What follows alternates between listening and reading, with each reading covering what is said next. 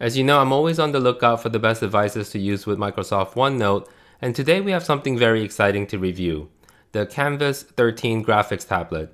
I've tried a number of note-taking companions like the iPad, the Wacom Tablet, and even a touchscreen monitor, and today we'll see how the Kamvas 13 stacks up against the others. As a disclaimer, I did receive this tablet for free for the purposes of making this review, so please keep that in mind. This video is going to be longer than usual, so please use the timestamp in the description to skip around. I'll start out by showing you how I use this with OneNote for note-taking. Then, if you're interested in this tablet, you can stick around for a brief unboxing. We'll go over the product features and specs, and I'll show you how to connect this tablet to your computer. Then finally, we'll download the Wacom Tablet app and customize the buttons on the tablet and the stylus. I have to say, the Kamvas 13 is absolutely amazing to use with OneNote. The pen is incredibly accurate and the overall experience feels very natural, making it perfect for jotting down notes, creating diagrams, sketching out ideas, and marking up documents. The customizable hotkeys on the tablet and the stylus make it easy to access my favorite shortcuts and speed up my note-taking. Let's talk about the actual writing experience first. I think it's on par with writing on an iPad. It's incredibly accurate and it feels very natural. When I use OneNote with a pen tablet like Wacom, although I can write keywords and short phrases, writing full-on sentences can be cumbersome and unnatural, and the handwriting itself doesn't look very good.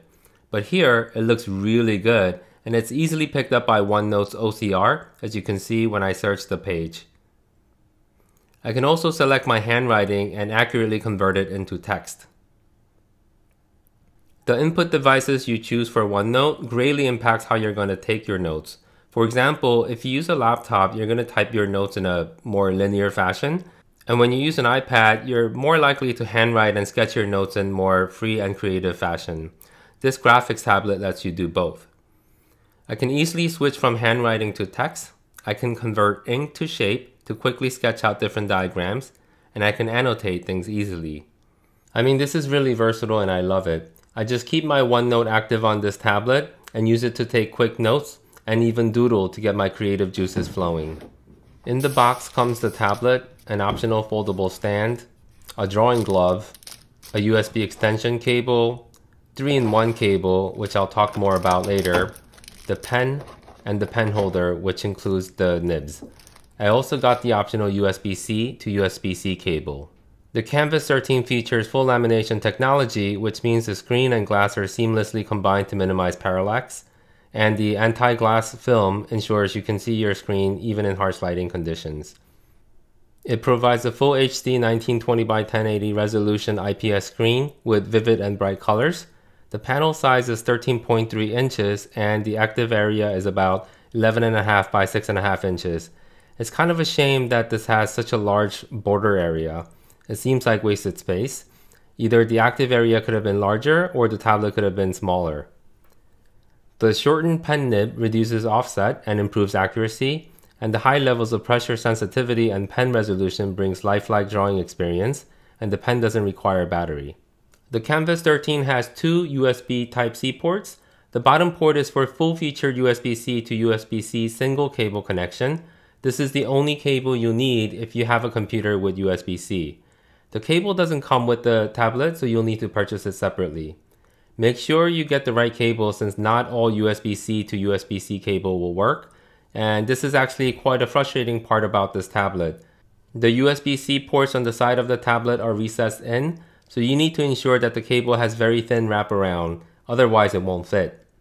So although I have a dozen USB-C cables, I can only use the one that is intended for this tablet. I'll put the link in the description below for the correct cable. Now, if you don't have a USB-C connection on your computer, or if it doesn't support USB 3.1 data transfer protocol and DisplayPort 1.2, then you'll need to use the other 3-in-1 cable that is included in the box. The USB-C end gets inserted into the top port of the tablet, and the other 3 gets inserted to your computer. So there's a HDMI cable to transfer the video signal, the USB-A cable to transfer the touch input signal, and the red USB-A cable to deliver the power. This last cable can also just be connected to a USB wall charger, and so it doesn't need to be connected to the source computer. If you're using multiple monitors, you'll first have to go to the display setting to choose how you want to use this tablet. I think for most of us, we'll choose the extend display option, and you can choose which display you want as your primary. Once everything is connected, we can download the driver and software from the Huion website, and I'll link this in the description as well. Open your Huion app, choose the working area, and choose your tablet. If this isn't set correctly, you might notice that while you use your pen on the tablet, the cursor shows up on the other display. Now once that's set up, go back to the press key and you can start programming the buttons on the tablet as well as the switches and the stylus. You can customize the keys to the specific programs you'll use. So in this case, let's choose OneNote. So go to All Program, Add a Program, and I'm going to scroll down until I find OneNote. Now, I do have both the desktop version as well as the Windows 10 version installed, so I'll choose the first one. Okay.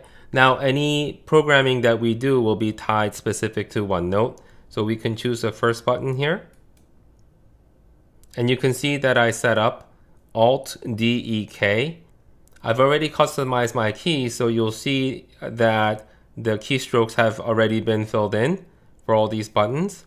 And how I was able to set this up is if we were to go to OneNote, you'll notice that if I hit the Alt key, you have the shortcut keys pop up. So I want to go to the Drawing tab, which is letter D, right? So far we have Alt and D as the keystrokes.